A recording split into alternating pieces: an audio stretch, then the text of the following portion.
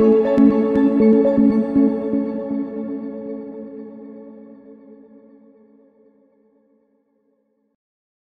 language barriers.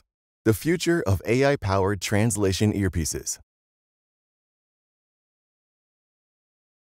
Imagine visiting a foreign country, striking up a conversation with the local, and hearing an instant translation of their words through an earpiece. This once sci-fi scenario is inching closer to reality thanks to an ambitious European research project called FVLLMONTI, spearheaded by Professor Cristell Maneux at the University of Bordeaux. At its heart, the project is about breaking down one of humanity's oldest challenges: language barriers.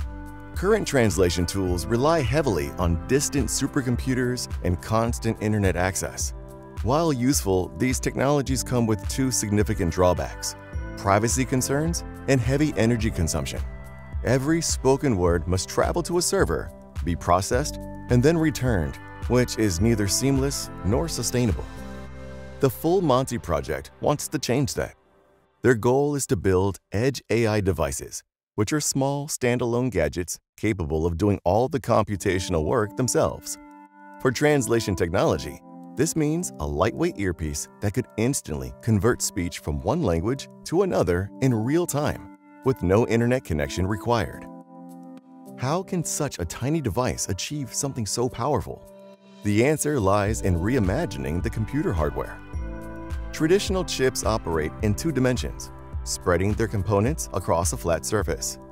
But speech-to-speech translation requires enormous amounts of data to move quickly between memory and processors, something that gets bogged down in flat 2D designs. The FVLLMONTI project's technology utilizes a new 3D computing architecture called the Neural Network Compute Cube, or N2C2 for short. By stacking processors vertically, the team can dramatically reduce the distance that data must travel, boosting speed and efficiency. Imagine skyscrapers replacing bungalows, allowing more functionality to be packed into less space. Early tests show that arrays of these N2C2 units could process AI tasks dozens of times faster than conventional methods. Building the N2C2 is a true European collaboration. Each step of the technology comes together across the continent. In Dresden, Jens develops the new transistor technologies, while in Toulouse, Guilhem works on vertical device fabrication.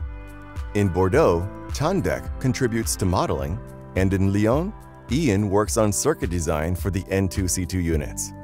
In Vienna, Oscar focuses on 3D routing, while Giovanni in Lausanne and Jean-Luc in Bordeaux refine the hardware and software together. Coordinating all of this is Cristell in Bordeaux, making sure the pieces fit into one coherent whole.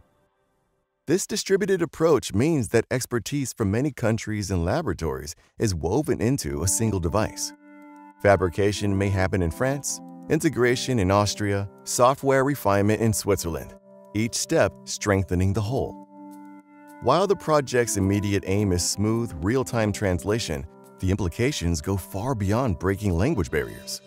The innovations pioneered here, especially the 3D chip architectures, could reshape how AI runs on all kinds of small devices, from medical wearables to autonomous drones.